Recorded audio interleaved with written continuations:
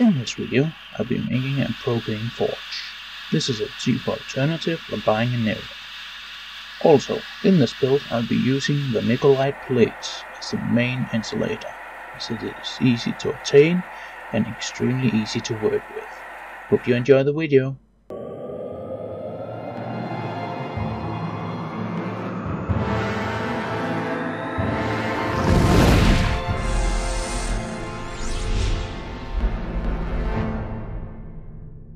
First off, I needed to test the durability of the vermiculite plates, as it isn't the usual material people use in gas forges. I tested it by leaving a gas torch with a direct flame pointed at the plate for an hour. After the test, I was convinced that it would be a good material for the forge, as it had insulated most of the heat to the one side. However, using a fire brick at the bottom is still important, as it can better handle smaller amounts of kinetic energy, like placing a hammerhead or a larger object in the forge. I then started to make the forge.